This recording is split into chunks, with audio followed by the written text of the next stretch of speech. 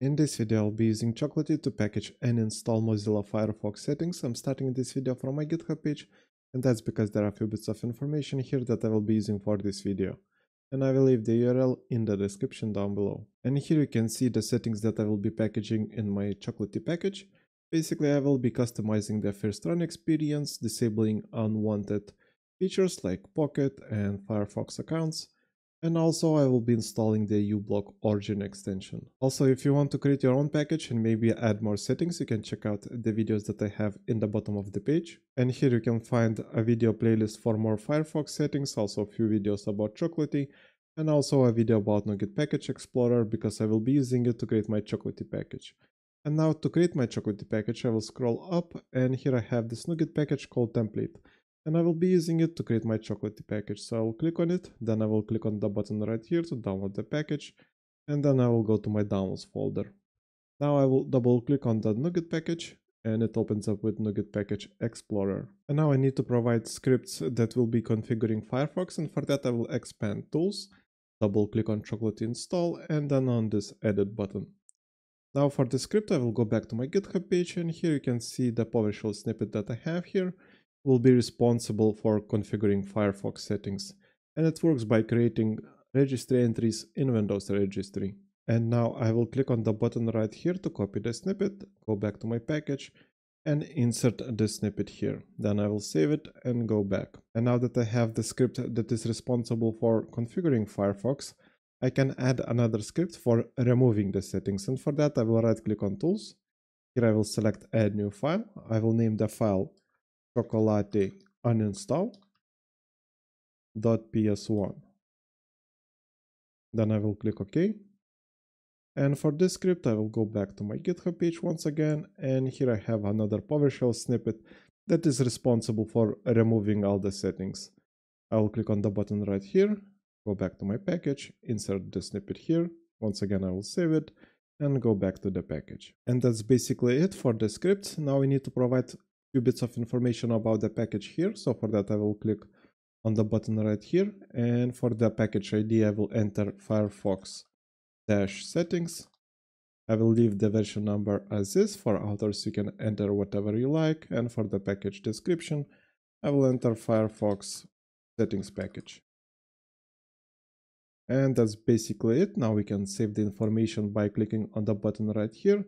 And now we need to save the package itself. And for that I will click on File, Save As, and I will save the package in my Downloads folder. And then I will go to my Downloads folder, and here you can see that I have the NuGet package, the Chocolatey package for installing Firefox settings. And now to install this package, I will right click on it, select Copy, and then I will go to my VMware workstation where I have few Windows virtual machines. And as you can see, on both of them I have Firefox installed, and the Firefox was never executed on them, and that means that I will be having the first run experience on both of them. And now I will open the File Explorer. Here I will go to the C drive, and here I will be creating another folder. I will name it Choco.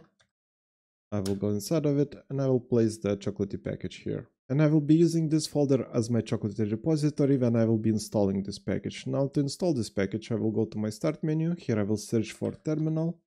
I will run it as administrator, and now we need to provide the installation command, and it's choco install. Then we need to provide the package ID, and we can see the ID here on the package name, Firefox-settings. I will enter Firefox-settings. And because I'm using a local folder as my Chocolatey repository, I need to add -s and then provide my Chocolatey repository location. So it's my C drive and Choco folder. Now I will also add -y, and let's press enter and see what's going to happen.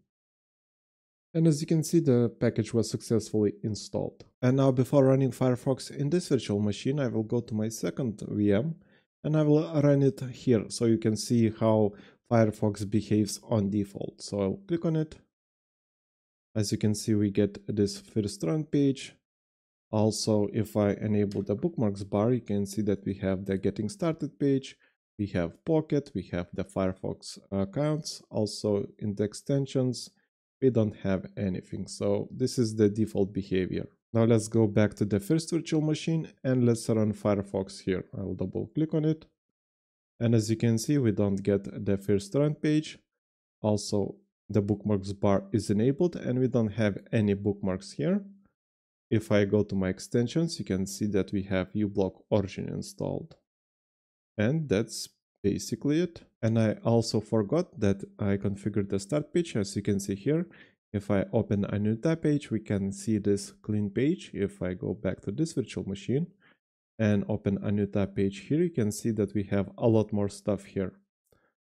And that's basically it for deploying Firefox settings with Chocolatey package. Now, if you want to revert back some of the changes, we can remove the package, and for that I will go back to my terminal application, and here I will type choco uninstall.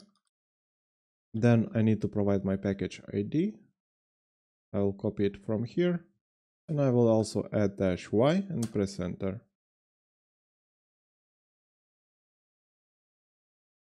And as you can see, the package was successfully uninstalled. Let's go back to the Firefox.